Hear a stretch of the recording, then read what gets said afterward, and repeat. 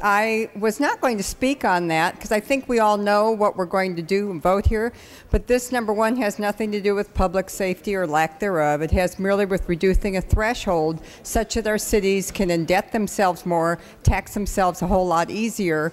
And yes, seniors will be affected because they generally have their living conditions pretty well ironed out and on fixed incomes. But I do wish permission to read, please. Without objection. Okay, it was said in this office, on this floor, that the majority rule has been standard. That is not the case. It's called tyranny of the majority, which our Constitution sought to protect.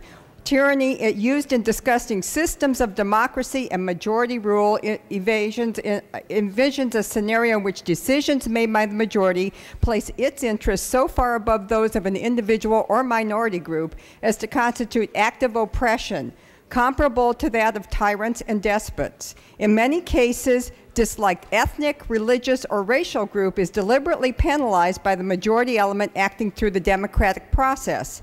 Now, there are separations of powers in our Constitution. There are rules that prevent majority rule, Bill of Rights in our Constitution to prevent this. So clearly, that statement was misinformed, misguided, and totally incorrect. I say we keep what we have, let the voters make decisions, don't go changing taxation and debt rules here on this floor. We don't need it. We can pass things. Generally speaking, our cities and our counties are running a lot better than the state of California, and so I urge a no vote.